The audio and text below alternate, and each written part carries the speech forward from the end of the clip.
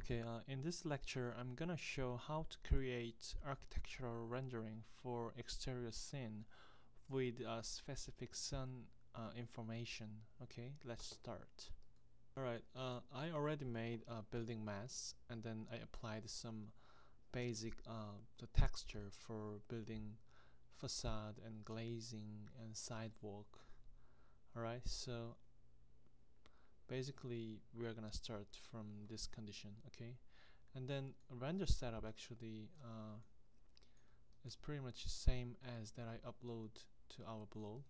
So I enabled the built-in frame buffer, and then image sampler gonna be adaptive self-division, and then anti-aliasing filter will be area, and then the environment will be checked, and the white color and multiplier gonna be 1.0, and color mapping will be linear multiply. Okay, and then indirect illumination, you should check this on, and then irradiance map gonna be low for test render, and then the light cache gonna be 200 for this is just for test rendering, and that's it. And then actually there are no light, so from here let's render this first, and now you can see just totally dark scene because there are no light sources. So from here I'm gonna add sunlight. Okay.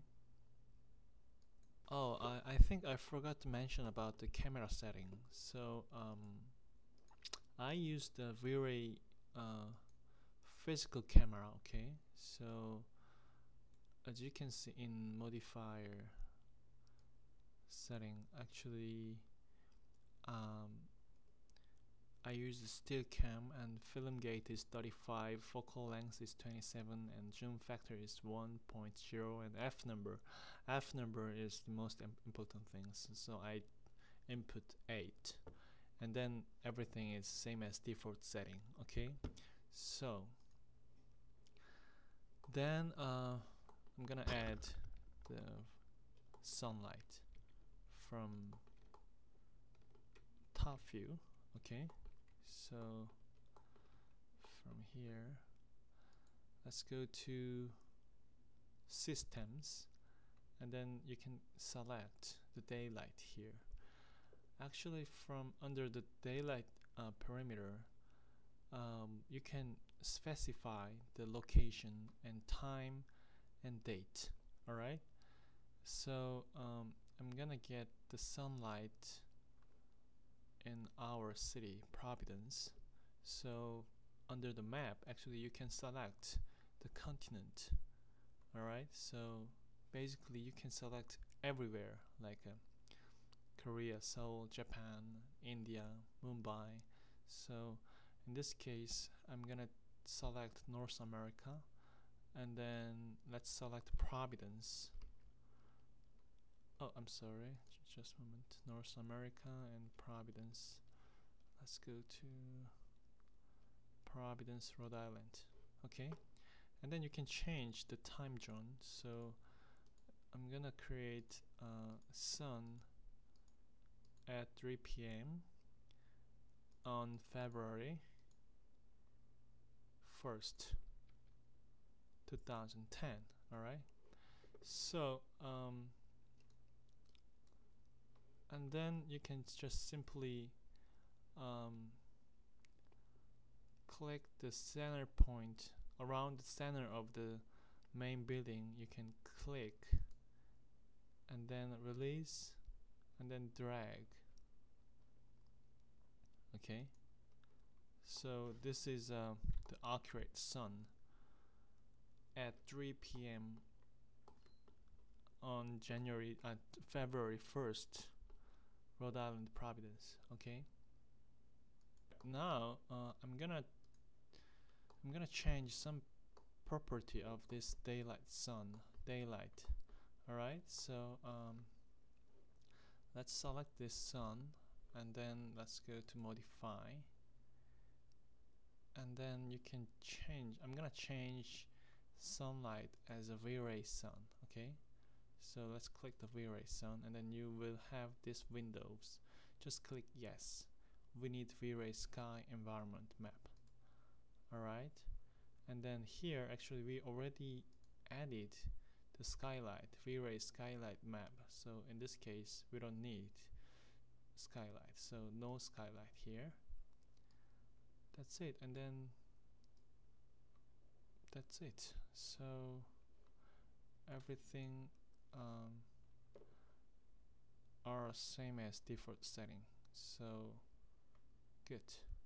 I'm gonna explain some important parameters of V-ray sun. The turbidity means the density of the dust at the atmosphere. So actually you can change its value.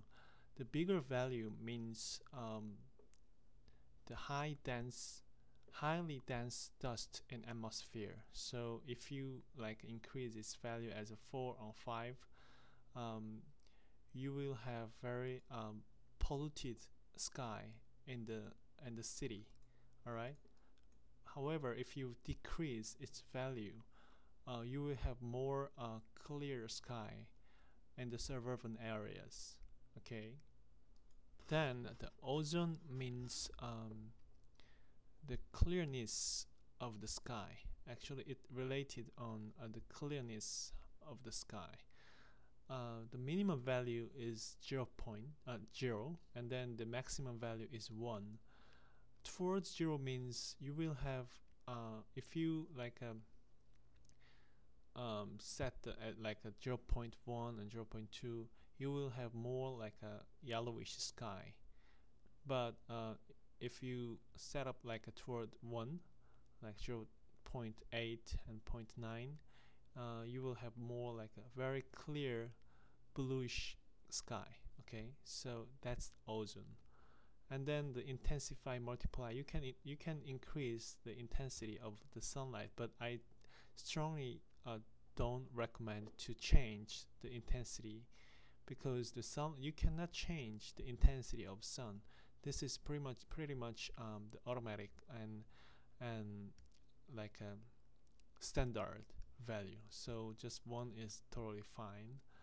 And then the subdivision, this is actually, you can increase this value, the shadow subdivision, but if you increase this value, you will have like a better quality of shadow, but it will increase your render time amazingly. So I think 3 point is the best.